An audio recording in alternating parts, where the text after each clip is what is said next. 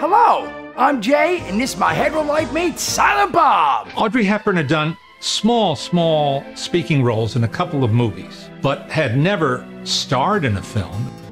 The real question that we all have, if we really think about it, is how the F did he get them to do this?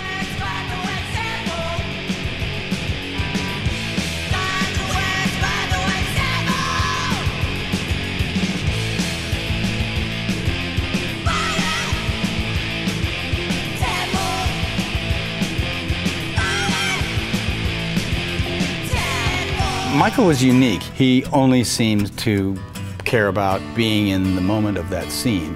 And I've always had an appreciation for that. I think a lot of actors do. He was the first person to offer me like a lead role, you know, to sort of like believe in me for a movie that was actually going to be distributed. On into Salinas, got a little man, she dropped that out of sight.